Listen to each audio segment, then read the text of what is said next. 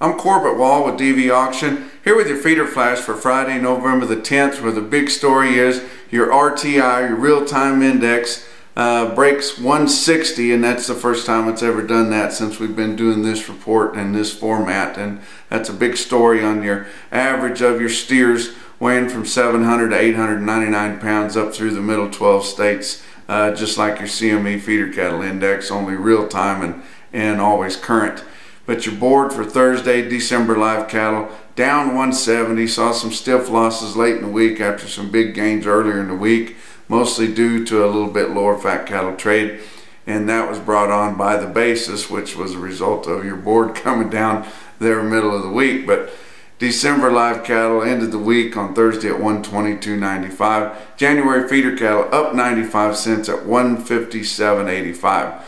Your fat cattle trade for the week through Wednesday, setting at 71,500 head in your 5-area feeding region. That's a little bit of a disappointing volume. We'd like that to be closer to 100,000 head. We're not expecting any more cleanup trade unless something breaks loose, but we'd like to move a little more cattle than that. But your live steer weighted average is going to be just a smidge under what it was a week ago at 123.36.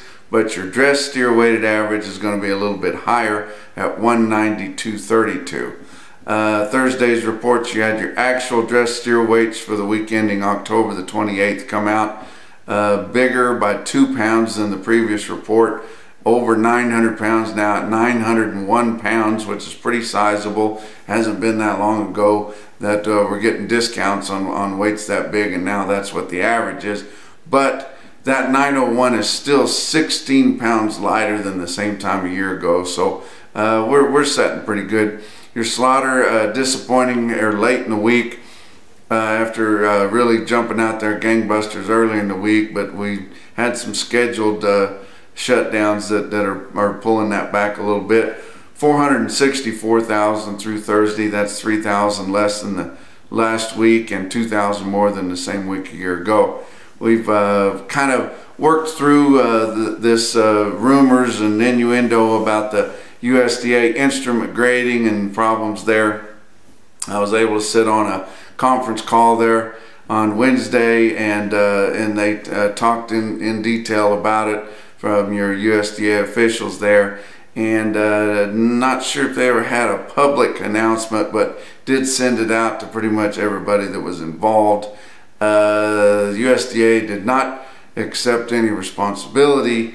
They did not make any excuses. They did not give any reasons for why this happened, other than what everybody knew. We got a higher technology camera that became available and the packing plants own those cameras. Those are not government cameras. They're owned by the plants. The USDA meat grading service oversees that, and they use those as a tool to help grade those cattle, and for the most part over the last 15 years or so they've been more consistent than a human could be, and really helping keep your chain speeds up and less wear and tear on everybody involved. But they did get some new technology. They started implementing those in some of your big major high volume plants in June there, and when they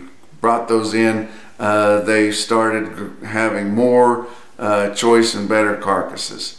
And it wasn't that they were grading them a whole grade higher. It was really just tenths of a degree of marbling, which, if you know anything about meat grading, that there's different degrees of marbling throughout the scale there. And most of us aren't smart enough to be able to eat a steak and tell you whether it was select or choice. Of course, we know what we want, and we like the consistency and the happiness of your meat eating experience with your higher quality grades. But most of us really couldn't tell you the degree of marbling, especially after it was cooked. But it was off just a smidge there, but over time it started showing more cattle moving higher up into the quality grade. Some people noticed it, A lot of people didn't. Evidently, USDA meat grading never paid any attention to it. I know kind of an old school cattle buyer that was sending cattle in grading yield, and asked him what he thought about the grading, and he was convinced that Santa Claus was standing on the line grading those cattle because they were grading so good, getting more primes per load than he had ever experienced, and a higher percentage of choice.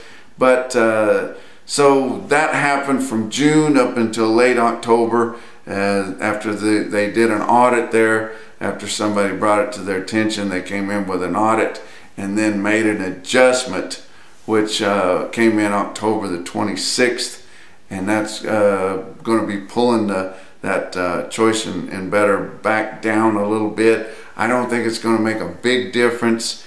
Probably at the most, it's looking like maybe 4 to 6%, maybe less choice and better carcasses than what they've been running here since June, but I don't think it's going to be a big deal. We haven't really heard any backlash coming from any consumer groups or anything like that. And like I say, it's really hard to do that. It's kind of like going into your neighborhood bartender and him telling you, "Oh, I'm sorry about that. All that beer you drank last week was supposed to go to Oklahoma, and it was 3-2 beer."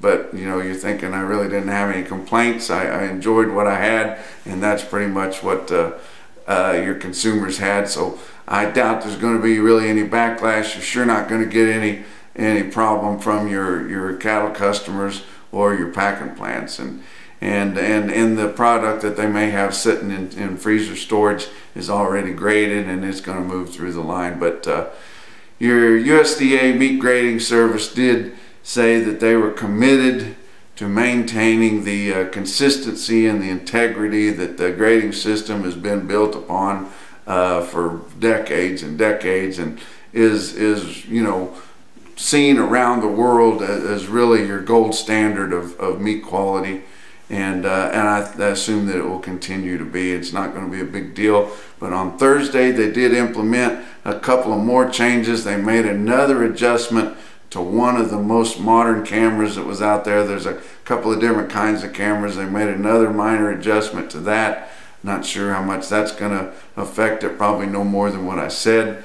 And then also they did change it where a meat grader can now override the camera's call at a 20 degree difference in grade, rather than a 40, which is what took it before. So your human meat grader that's standing there, he can override that camera a lot quicker than what was really protocol before. And they're, like they said, they're committed into keeping this thing in line. So I imagine that's just going to blow on over and not be a big deal anymore. But you look at your feeder cattle market, your real-time index, like I said, broke 160. Late on Thursday, it was sitting at 160.27. That was up 56 cents from late on Wednesday. Look at your big markets, which on Thursday is always in Kansas. You got your southern Kansas, Pratt, you got your northern Kansas, Salina. Pratt had somewhere between 3,000 and 4,000 head there. He called their feeder steers $4 higher. Did see they had 937 head of 8-weight steers averaging 863 pounds at 160, and that was up nearly $4 from the weighted average from the previous week. Farmers and ranchers livestock in Salina, Kansas, about 4,000 head there. If you look at your automated market report there on Cattle Market Central, you see that your feeder steer popular weights were running from $3 to $7 higher. Your calf trend was more moderate than that. But your popular weights of feeder steers, 611 head of 6-weight steers, averaged 649 pounds at 165.91. That was up nearly $6 over last week's weighted average. And 695 head of 7-weight steers, averaging 759 at 164.60. That was up a pinch over $7 than the weighted average of previous week. Some individual quotes out of the same sales. Pratt, Kansas, just after 11 o'clock on Thursday, had 56 head of steers, weighed 907 at 163. We don't see that a lot. Big 9-weight steers bringing up into the 60s. And then, not to be outdone, Salina just after 4 o'clock in the afternoon at 83 head of 891 pound steers, so almost 900 pounds at 168. That's your feeder flash for Friday.